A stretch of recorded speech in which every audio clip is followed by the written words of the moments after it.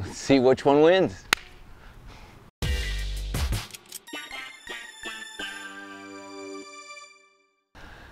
Well, thanks for tuning in, and I hope everybody out there is doing well. Times are a little strange right now, so I'm with you, and we're gonna keep doing stuff to hopefully keep us occupied, entertained, whatever, through these crazy times. So in this video, we're comparing the Mevo, the PRGR, Swing Caddie SC 300, and the SkyTrak. Kind of give you a rundown, pros and cons of all of them, see which one performs the best.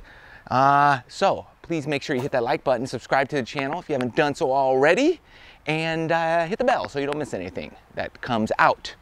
Let me tell you a little bit about each one of these real quick. Come on. Okay, the monitors, the launch monitors that we are comparing today are going to be these. First is going to be PRGR. New launch monitor, the Pocket Launch Monitor. This uses a Doppler radar technology. You just set this on the ground. Distance isn't so critical with this. We've got swing speed, we've got ball speed, and we've got carry distance. It also does total distance, and you can also look at your smash factor number as well just by hitting the mode button. Pretty basic, pretty simple to use. Throw it down. What's great about this feature that this has that the others do not is this, you can get swing speed just by swinging a club and not hitting a ball, because it's actually measuring swing speed, not calculating it. So that's very important. And this is PRGR. Link in the description below for this. $195, fantastic deal. Doesn't use an app or anything, just display. That's what you got. We're also looking at the Swing Caddie SC 300 launch monitor. Also uses a Doppler radar technology. Nice big display mode. This gets a lot of features, comes with a remote, so you can select your club and everything you want to do here. Different features, you can do practice mode, target mode, things like that.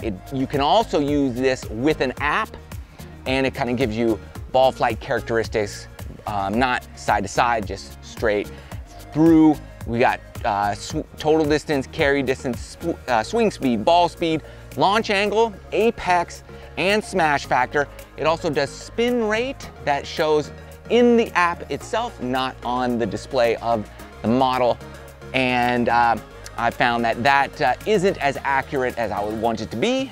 However, it does kind of give you spin rate, but I never use spin rate with this. I don't really care so much. Great feature about this, the display is awesome. In the bright sunlight, you could see it no problem whatsoever. All right, and this is retailing now, I believe, in the link, using the link in the description below, $449, right in that price range, okay? So be sure to check that out. Details below. Next up. Okay, next up is the Flightscope Mevo. This little launch monitor also is using a Doppler radar technology. It is super small, compact, and you have to pair it with your mobile device or smart device to get the numbers that it's going to give you. Ball speed, spin rate, carry distance, height, club miles an hour, smash factor. You can adjust it. Tons of little adjustments so you can really customize your layout, what you're looking at in here. So that's pretty cool. All kinds of great features you can have displayed on your unit. But you must use some sort of smart device to pair with your Mevo. And I believe it's selling for $499. Link in the video description below. Last but not least. Last up is SkyTrak. Now this is a more higher end indoor really launch monitor. You can use your iPad, smartphone, or you can have a projector and project it on a big screen if you want to have that type of setup. This is more like your $2,000 range of a launch monitor, and you need like well, you don't need, but they also have other features that you can add, like for $200 a year, You get the game improvement, which opens up kind of the full potential of the app. And then if you want to sync it with other applications like the World Golf Tour, things like that, and play a ton of courses, depending on if you're iOS or PC user, there's different options for you, and those run about, they have different price points, but I think I pay the World Golf Tour like $100 a year for the courses that they offer. So if you're looking for something like that, link in the video description below. So there you go, that's SkyTrak. It's gonna be our final ombre in the battle today. Come on. Okay, so hopefully everything is working. I've got everything right now set to a 7-iron, okay? That's where I have to hit from. Everything's set in a good spot. This is connected.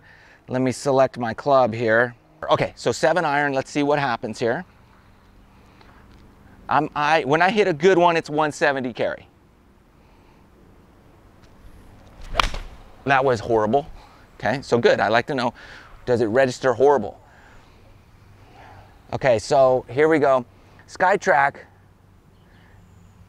gives me 152 carry, which with that poor of a swing, that's probably what happened. Mevo says I carried 166. No, that would have been a good shot. I did not hit a good shot. PRGR said 168. Carry, no, I don't think that's right. And Sweet Caddie gave me 178. I know that wasn't 178. That was a thin, low little guy. So I would say SkyTrak on that one was the most accurate. That's a little better than the other one, still a touch thin, okay? So I would say probably a 158 would be my guess, carry.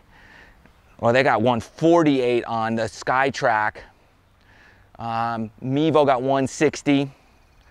PRGR got 162 carry, and Swing Caddie got 171.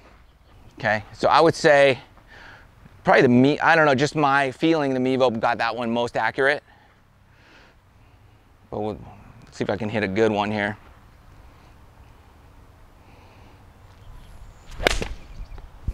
Okay, that's good. So I felt like that was kind of a hook. I hooked that one. Let's see if SkyTrak actually, yeah, low hook shot, which is cool. I like seeing the display and I see that big hook. 144 carry, yeah, it wasn't very good. That's at 164 carry from the Mevo. 153 PRGR, probably more accurate, and carry 164 Swing Caddie. We'll do one more of these and then we'll go to the driver. Okay, that was a good solid 7-iron. I'm thinking 170 is probably about where that goes in carry numbers. SkyTrak's got it 161 carry, 171 total, okay. And Swing Mevo has 172 carry. Feel like that was probably accurate. PRGR 171 and Swing Caddie 173. So I think those were all pretty good. Let's switch to the driver. And I've got the Mavrik Sub-Zero 9 degree. I added a loft so it's 10 degree. All right, everybody ready? A little driver action, here we go. Felt good, we'll see. We'll see. SkyTrak has me a nice low bullet. It's about as straight as I can hit it. I love that one. Okay, it's got 250 carry. Gave me a swing speed of 99. And PRGR gave me 96 club head speed and nothing else. Mevo gave me 0. Okay, so that's not good. And Swing Caddie got everything. 264 carry, 104 speed. I mean, Swing Caddie pretty much always gets everything.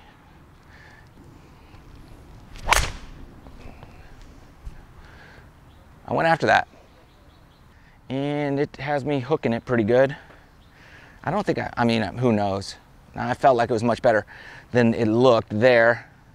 But maybe. 227 carry, I doubt it. 104 swing speed. Mevo got 258 carry. It's a little more realistic. No club head speed. PRGR got 257 carry, 96 club head speed. And Swing Caddie got me 106 at 268 carry. So you can see the difference. Obviously, you know, it'd be cool to have like a $20,000 TrackMan here to, you know, compare, but we don't have that. We got what we got. And most of us aren't gonna have that. Yeah, that wasn't very good, thin. PRGR got me 101 club head speed versus 108 on Swing Caddie. 250 carry here, 253 carry PRGR, 254 Mevo carry. Mevo is just not picking up any swing speed right now. SkyTrak is picking it up, and it's got, but interestingly, SkyTrak's carry numbers are vastly different now with the driver than the other units. And now that we have driver in the hand, it's interesting that Mevo really stopped picking up club head speed. You know, with the club I want club head speed the most, it's picking up this one the least. Let me try a different driver. Maybe it just doesn't like that driver. I've tried it with a TaylorMade Sim, and it picked it up fine. So it might be the color. Now this is a Titleist TS3, so it's still dark.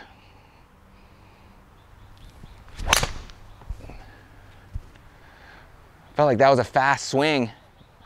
Yeah, 108 on Swing Caddie, 102 on PRGR. What's interesting is that as my swing speed goes up on the Swing Caddie, it also registers higher on the PRGR. They're about, what, 6 mile an hour off. Mevo did not get any club head speed there, unfortunately, and SkyTrak got 106, so it's picking this up much better. So if you're indoors exclusively and you want to set up a nice system in your house with a hitting mat, high impact mat, that kind of thing, and you got the money, I would go with SkyTrak just because of all the features. It's expensive and it does a pretty accurate job most of the time, you know, minus user error. I'm famous for that. But you know, I use it a lot, and you can play a lot of courses, and it's really cool, and it's very, very accurate. So if you're just exclusively indoors and you want to spend the money, something to consider, okay? Look at that. If most people are just taking it to the course, putting it down at the range, or hitting just into a net, so then you've got a lot of options out there even beyond these guys. The SC300 for about 450 bucks, the Mevo for about 500 bucks, and then this PRGR for under $200, 195. And then if I had to rank these in order, well, I mean, if I'm going indoors, this is the one I'm getting. Now, Flightscope makes a model that will compete with this, but I haven't tried it out, so I don't know. But once you get this going, it's really, really fun to use. So that's top of the list. Of these three, I mean, if I had to pick one, I would go with the SC300 if I wanted one budget one. And if I had to choose between these two, honestly, if I had to choose between these two, I'd go with the PRGR. Just because of the features that it has and the consistency of it, I would spend 200 before I'd spend 500. So this would be the top of the list for me. Anyways, hope this video helped maybe decide which way you're going. There's other models out there too. I haven't tested all of them, but these are a few to check out, to consider, to look at, to ponder. So anyways, hope it's helpful. Love you guys. Stay safe out there. See you in the next video.